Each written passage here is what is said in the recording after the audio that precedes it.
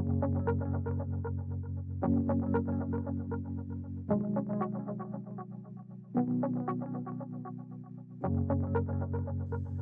you ever been absolutely blown away by the kindness of someone who provided for you just what you needed?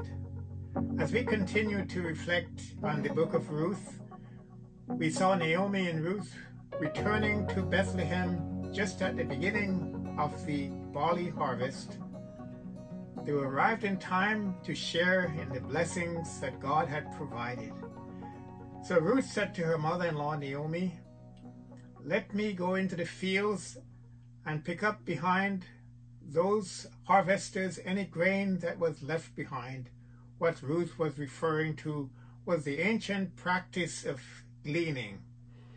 The needy person would follow behind the harvesters and collect grains left behind. Naomi said to her, "Go ahead, my daughter." So she went and entered into a certain field. As the old adage goes, a coincidence is a miracle in which God prefers to remain anonymous. As it happened, Ruth came to the field belonging to Boaz, a rich landowner, a pillar of the community, and a relative of Naomi's deceased husband. As you probably have discovered on your journey, God does not always speak through the burning bush, nor part the Red Seas that we come up against. God's kindness is embodied in human action. As Ruth was laboring in the field, Boaz, the rich landowner, arrived. Being a foreigner, Ruth was immediately recognized by Boaz, who treated her with such kindness. Ruth was overwhelmed and wondered why this stranger would be so kind to her.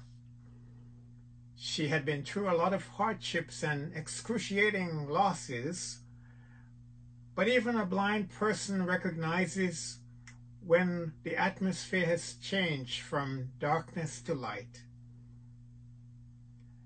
The tide is turning, hope is being born.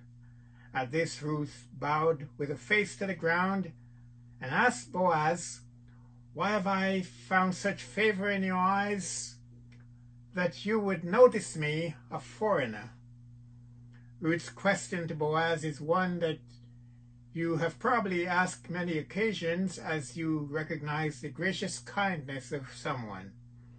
In this picture, I see Boaz as the Father God figure who, when we least expect it and totally undeserving of it, showers us with kindness, love with no strings attached. There's only one answer to Ruth's question and to yours and mine. It's God's mercy and grace, His unmerited favor. Why did God take notice of you and me? We were all strangers and foreigners to the commonwealth of God's kingdom when He noticed us. Titus 3 verse 5 says, "He saved us not because of any good thing that we have done, but because of His mercy." When we had no hope, when we were wandering in the barren land of guilt and shame, He noticed us and came to our rescue and showed Himself to be the bread of life. Boaz pronounces a blessing on Ruth by saying, "May the God under whose wings you have come to find refuge bless you." And so do I today. May the Lord bless you. Amen.